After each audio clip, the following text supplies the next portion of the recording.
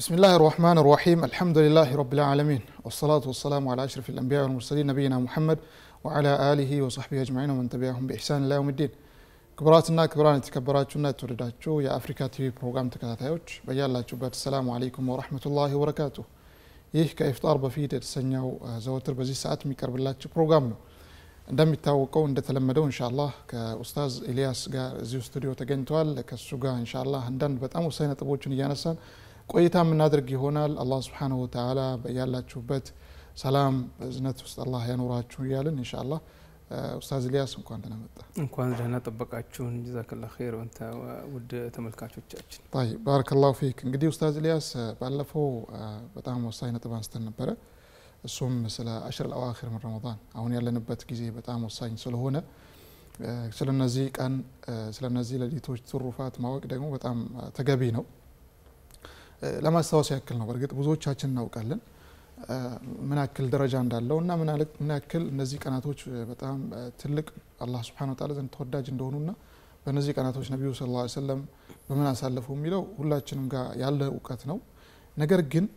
መዘናጋት አለ አንዳንድ ጊዜ ሰው ልጅ ይዘናጋል አላህ Subhanahu Wa Ta'ala ወذكر فإن الذكرى تنفع المؤمنين ማስታወሱ ሙእሚኖችን ይጠቅማል ነዛ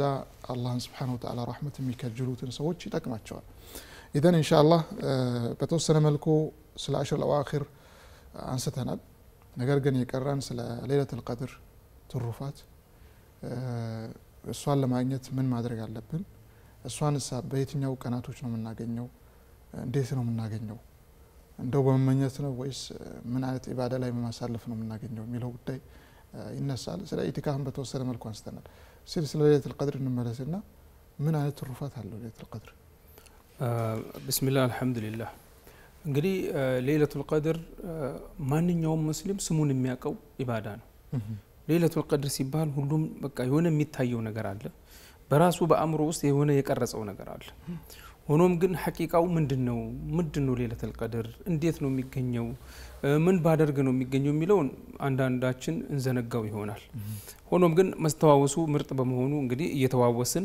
እየተወያየን ነው ማለት ነው በዚህ ጉዳይ ላይ الله سبحانه وتعالى በዚች ሌሊት ስም ያወረደው ቁርአን አለ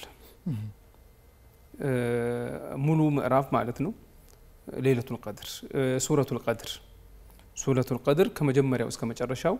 አምስቱም አያቶች የሚያወሱት ስለዚሁ ጉዳይ ነው እንዲሁም ሱረቱ الدخان እና በሌሎችም አያቶች ውስጥ በተለያዩ ሲጋዎች ተወስቷል ማለት ነው እናም አላህ Subhanahu Wa Ta'ala እቺን ሌሊት ልዩ ሌሊት ነው ያደረጋት ኢባዳው ባለፈው በትናንትናው ፕሮግራም እንደተመለከተነው ከ83 አመት በላይ ኢባዳ ይበልጣል ብለናል እናም ነብያችን ሰለላሁ ዐለይሂ ወሰለም ለዚች ሌሊት በጣም ይዘጋጁ እንደነበረ ሌሊቱን በኢባዳ ሲያሳልፉ እንደነበረ ቤተሰባቸውንም ከንቅልፍ የሚቀሰቅሱበት ሁኔታም እንዳለ ተመልክተናል ታዲያ ليلة القدر ምንድነው እንዴት ነው የምናገኘው ለሚለው ምን ይላል አላህ Subhanahu Wa Ta'ala إنا أنزلناه في ليلة القدر الله Subhanahu Wa Ta'ala ቁርአንን ከለውህ المحفوظ ወደ ቤተ العዛ በአንዳንድ ሙፈሲሮች አባባል ማለት ነው እንዳወረደው አላህ Subhanahu Wa Ta'ala በዚህ ሌሊት ውስጥ ነው ማለት ነው እና ليلة القدر خير من ألف شهر ليلة القدر كأند شيء لليتوج تبلت على جلال الله سبحانه وتعالى تنزل الملائكة والروح فيها بزيج لليت بتأم بذات يالله ملائكة شوف لبركاوان كانت فضل يتنسان الجك قطر سفر يدي الله ملائكة يوردالو برحمة ببركة خير نجار نيزو يوردالو كان نسو مكاكل ميوردومان جبريل عليه السلام تنزل الملائكة والروح روح زيغا جبريل نو معناته والروح فيها بإذن ربهم من كل أمر سلام هي الجلاليت الجيت يترغاغاش لليت سلام يسفنبات لليت خير يبزابات لليت مرጥ የሆነች ለሊት ነች አንዲት ለሊት ማለት ስለዚህ እነዚህ ዋና ሶስት ነጥቦች አሉ የመጀመሪያው ቁርአን የወረደበት ወር ነው ሁለተኛው ደግሞ መላእክቶች ኸይር በረካ ረህመት ይዘው የሚወርዱበት ሶስተኛው ደግሞ እስከ ፈጅር ድረስ ሰላም የሆነች ሌሊት ትሆናለች نعم ሰላም ሀታ መጥለዕ الفجر ፈጅር እስኪወጣ ድረስ ያቺ ሌሊት ልዩ የሆነች ሰላማዊ የተረጋጋች ሌሊት ነች እንግዲህ ያው ስለ ሌሊቱል ቀድር አላማ ሲያወሱ የሚያወሷቸው ነገሮች አሉ ዑለማዎች ከዚህ ጋር የተመሳሰለ ማለት ነው እናም ልዩ ሌሊት ነች ማለት ነው እንደውም በሌላው በሱረቱ ዱኻን ውስጥ አላህ Subhanahu Wa Ta'ala ኢና አንዘልናሁ ፊ ሌሊቲን ሙባረከቲን ኢና ኩና ሙንዚሊን ፊሃ يفرق كل أمر حكيم الله سبحانه وتعالى ولماዎች እንዳሉት የዚህን የአመቱን ሁሉ ውሳኔ الله سبحانه وتعالى በከዛ ከለውሃል ማህፉዝ ወደዚህ የሚወረድበት ነው ያሉ ዑለማዎች አሉ እንግዲህ ልዩ ሌሊት ነች ማለት ነው ነገራቶች የሚለዩበት ነገሮች የሚለዩበት ነው ስለዚህ እቺ ሌሊት እንደ ተራ ሌሊት ማየት የለብንም طيب ነብዩ ሰለላሁ ዐለይሂ ወሰለም በሐዲስ ውስጥ እንደገለጹልን እንግዲህ አቡ ሁረይራ ረዲየላሁ ዐንሁ ነው የዘገበው ሐዲሱን من قام ليلة القدر إيمانا واحتسابا غفر له ما تقدم الله أكبر ይሄ እንግዲህ ትልቅ ሐዲስ ነው الله ليلة القدر ያቺ ሌሊት ያገኘ ሰው من قام ليلة القدر إيمانا واحتسابا አምነውባት ነብዩ ሰለላሁ ዐለይሂ ወሰለም ሱና ያደረጉልን በዚህ ቀን እንደዚህ ከቆምኩኝ እንደዚህ አገኛለሁ አላህም ቁርአን ላይ እንደዚህ ብለዋል ፈضሏን ትሩፋቷን አምኖ ተቀብሎ احتساب አድርጎ አላህ Subhanahu Wa Ta'ala ላይ አላህ ምንዳውን ይከትብልኛል ብሎ احتساب በማድረግ የቆመ ሰው غفر له ما تقدم من ذنبه ያለፈውን ኃጢአት አላህ Subhanahu Wa Ta'ala ይምርለታል ይሄ ከባድ ሱብሃንአላህ ትሩፋት ነው የማይገኝ ይሄ ራሱ በቂ ነው ነገር ግን ብዙ ትሩፋት አለው እንግዲህ ኢማናን ወህቲሳብ ማለት ተዋብ አገኛለሁ ብሎ አምኖበት ይሄን ነገር ተቀብሎ የሚያደርግ ከሆነ ነው ይሄንን አጅር ማግኘት የሚችልበት ሌሊቱል ቀድርን እንግዲህ ምን አይነት ቀናቶች ውስጥ ነው እስቲ ይገኛል ተብሎ እንደዚህ ለምሳሌ አንዳንድ ሰዎች በ23 ነው ሌሊቱል ቀድር ወይ ደግሞ 21 እና 23 ከ21 ጀምሮ እስከ 26 እንደዚሁ ያሳልፍና 27 ላይ ነቃ የሚል ሰው አለ አይ ሌሊቱል ቀድር 27 ብቻ ነው ብሎ የሚያስብ ሰው አለ በየአመቱ ያችን ቀን ጠብቆ ሌሊቱን የሚቆም ተራዊህና ተሐጁድን ከኢማሙ ጋር የሚሰግድ አለ እንዲህ አይነት ጉዳዮችን እሳ እንዴት ነው እንግዲህ ይሄ ከነብዩ ሰለላሁ ዐለይሂ ወሰለም የተለያዩ ሐዲሶች ተላልፈውበታል የሌሊቱል ቀድር የተወሰነ ጊዜ የትም ነው በሚለው ላይ ነብዩ ሰለላሁ ዐለይሂ ወሰለም ከተላለፉ ሐዲሶች መካከል ሌሊቱል ቀድርን ተሐሩ ሌሊቱል ቀድር في 10 الأواخر التمسوها في 10 الأواخر وفي الأوتار منهن እንግዲህ በአስርቶቹ የመጨረሻዎቹ ሌሊቶች ውስጥ ፈልጓት በተለይ ደግሞ በጎዶሎ ቁጥር ባላቸው ዊትር ማለት እንግዲህ ጎዶሎ ቁጥር ያላቸው ሌሊቶች ውስጥ ፈልጓት ብለዋል 21 23 25 27 እና 29 እነዚህ ጎዶሎ ቁጥር ያላቸው ሌሊቶች ናቸው ለምሳሌ ዛሬ ማታ 22ኛው ሌሊት ነው ቀኑ 21 ቢሆንም ሌሊቱ 22ኛው ነው ትናንትና ማታ 21 ሌሊት ነው ሌሊቱ የትናንትና የ21ኛው ሌሊት ነው 21 23 ነገር ግን ሁሉም ውስጥ ነው ፈልጉ ያሉት حديث أتقال يونه حديث وفي 10 الأواخر استفلقون يالوت يبلت أدقمو يبلت اندزا بلوال طبعا ሌሎች ሐዲሶች አሉ ከነዚህ መካከል 25ኛ የሚሉ አሉ 27ኛ የሚሉ አሉ 29ኛ የሚሉ ሐዲሶች አሉ እና ሙእሚን ምንድነው የሚያደርገው አላህ Subhanahu Wa Ta'ala ሲጀመር ነብዩ ሰለላሁ ዐለይሂ ወሰለም አላህ አስካሳወቀዋቸው በኋላ ያቺን ሌሊት አስረሳቸው አላህ የትኛው ሌሊት እንደሆነች ነብዩ ሰለላሁ ዐለይሂ ወሰለም ሊነግሯቸው ከወጡ በኋላ የሆነ ክርክር ጭቅጭቅ ምናምን ነገር ነበርና በመካከላቸው በዚያ ሰበብ እንዲረሱ ሆነ አላህ አስረሳቸው ሱብሃንአላህ አላህም ብሎ አስረሳቸው ይሄ ደግሞ ጥበቡ ለኛ ረህመት ነው ለኛ ረህመት ነው አንተ ተመልከት አንዲት ሌሊት ብቻ ሆን ብለ ኢባዳ ማድረግ ነው የሚበልጠው በተራው አእምሮ በኔና ባንተ አእምሮ በተራው አእምሮ አንድ ሰው አንድ ሌሊት ብቻ የሆነ ማድረግ ነው የሚበልጠው ወይስ 10 ሌሊት ማድረግ ነው የሚበልጠው 10 ሌሊት መሆኑ ምንም ጥርጥር የለው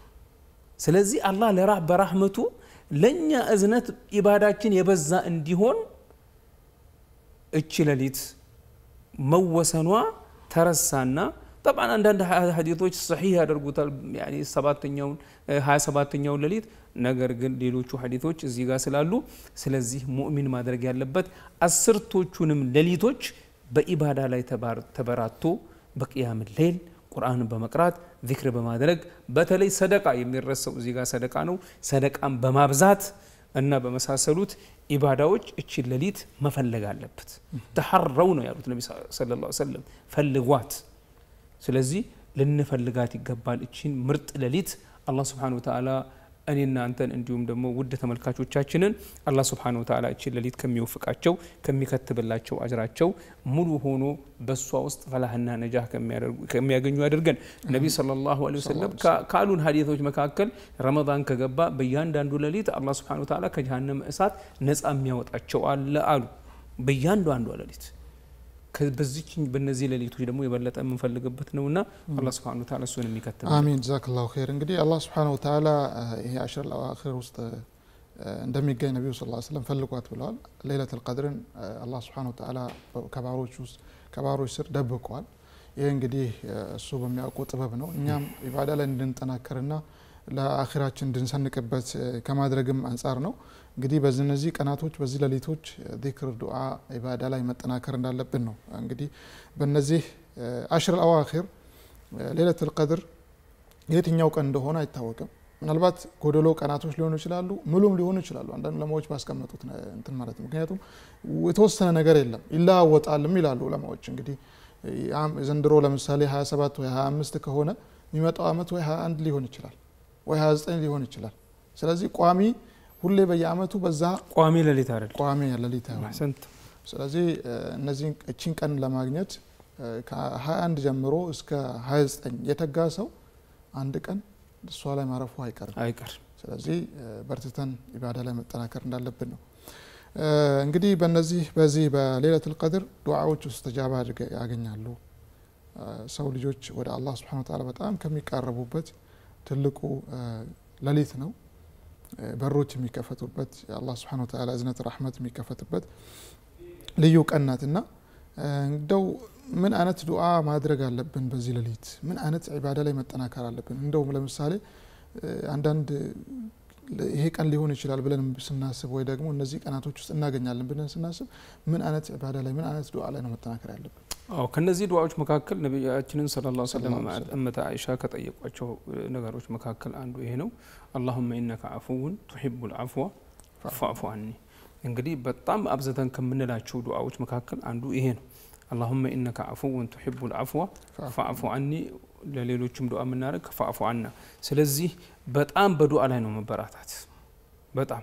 እንደገና የዱንያውንም የአኺራውንም خير الله سبحانه وتعالى መለመን አለብን ምክንያቱም እቺ ምርጥ ሌሊት ነች ዱዓዬ استجابه ይሆናል ብዬ ማስብ ከሆነ አሁን ለምሳሌ እንደው በሰው ደረጃ እንደው አላህ ብሎ አንተ ወፍቆ አንድ በጣም ሀብታም የተባለ ገሌ አንልም አንድ ሀብታም ነው በጣም አለው በዛ ላይ ደግሞ ይሰጣል ቸር ነው የተባለ ሰው ጋር ተወሰድክና ይሄ ሰውዬ ደግሞ ምን አለ ለምንድን ነው የመጣኸው አለ እንደዚህ የሆነች ጉዳይ አለች አልከው አይ የፈለገን ጉዳይ ሁሉ ጠይቀኝ አለ አንተን ማለት ምን ታረጋለህ በዛን ሰዓት የምታስቀረው ነገር አለ የለም